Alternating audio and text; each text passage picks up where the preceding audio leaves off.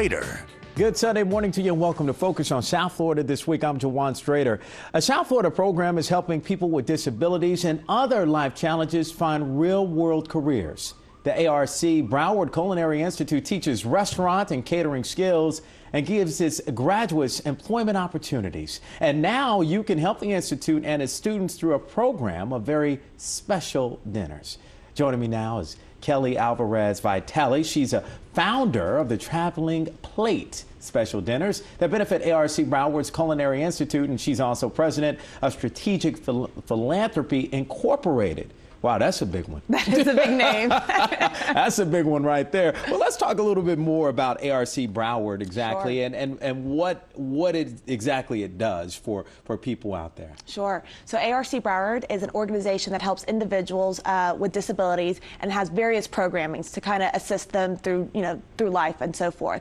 Where we're really kind of focused on is on their culinary program. Okay. Their culinary program, it gives an opportunity for these individuals with intellectual disabilities and or life challenges. So anybody that was homeless, has been kind of put out by the economy, et cetera, to kind of go through a 16-week course where they will have the opportunity to learn how to become a chef and then go out to be productive citizens of the community. What type of background are you talking about? Those people that are homeless, those people that are single mothers, what type of people do you work with?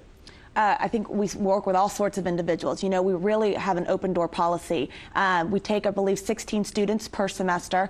So there is an application process and there is a fee that goes along with going through the program. But, you know, anybody that has an intellectual disability, anybody that's just kind of been put out with life, we really want to be there to support them and give them the life skills to change their lives. And we were just talking off camera, and more than 70 graduates so far through the program. Correct. And what are they saying about what they've learned and being given a second chance at life? Sure. You know, I think when you have the opportunity to morph yourself into something else and have the opportunity to kind of just change your life, it's a plus. So when you get to learn a skill and go out there and execute that skill and really be productive citizens, I think they're grateful for the opportunity and for the programming that was offered to them at ARC. But you also want other people out there to get involved. Yes. So the concept that we're doing, it's called the Traveling Plate. And what a lot of people don't know is that ARC has this culinary institute that individuals can go out and hire and have them cater an event, et cetera. So as a way to have this, you know, to really showcase this program, we are developing an underground dinner series kind of club. So where we will have different dinners at various venues throughout Broward County. Dinners will be between 30 to 50 people. And the students and the chefs of the Culinary Institute will actually cater the actual meal.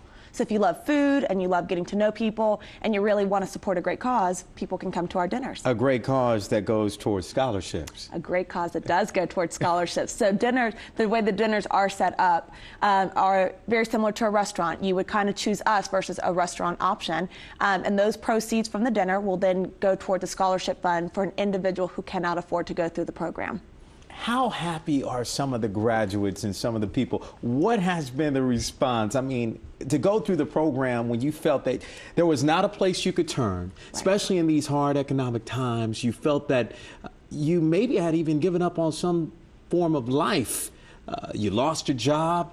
Maybe you're coming back from the war, and you're looking for a place to turn, and then you find out that there's this way I can become a chef with the help of those in the community. So to hear from the people, from those soldiers, from the people that got this chance, I mean, are they just enthusiastic, excited? Do they feel overwhelmed with joy? You know, when we've had the opportunity to tour the facility and actually meet all of the students, it is kind of like a gratitude, like, thank you for giving me a second chance. Thank you for kind of being, having this opportunity. So it seems like they're grateful. And then I guess, the next part will be once they kind of transition into their role, into their next role. They find a job in a kitchen or at a venue, et cetera. I think that's when you feel the most, when they're just most excited, because it's one thing to go through a training program. It's another to have that training program assist you into finding a job. And I think at this point in the game, people are thrilled to have jobs. And Kelly, right now I'm watching, I'm at home, I'm desperate. I lost my job. I'm looking for work. I'm looking for that support group. Sure. I'm interested. Okay. What do I do? Okay. I believe you all have a phone number. I'm hoping you'll list it below. Yes, we will. But you can definitely call ARC, and they will put you in contact with the individuals in the Culinary Institute if you want to go through that program and apply for it. And that number is 954-746-9400. There it is on the screen. Thank for you. Everyone out there, 954-746-9400 to find out more information on how they can get involved. And what about those volunteers out there that you're asking? Because I believe you're asking those maybe band, DJs. Sure. You're just asking all those that want to help to go ahead and help out and get involved as well. Correct. So with the Traveling Plate, as I mentioned, we're going to be going to different venues to actually host these dinners. So if individuals have a venue that they'd like to underwrite or kind of allow us to come in, if they're a band, a musician, or they have a band, or they're some sort of entertainment, we always want to add that to the aspect of the dinner. So they can either contact us on our website, which is travelingplateftl.com, or they can follow us on Facebook at The Traveling Plate, or at Twitter. And you were talking about that. No, I didn't mean to cut you off. No. You were talking about Facebook and Twitter before we started this, and Correct. the importance of social media. Right. Real fast, the importance of it, and Sure. why you want people out there to join Facebook, join your page, Right. and also follow you on Twitter.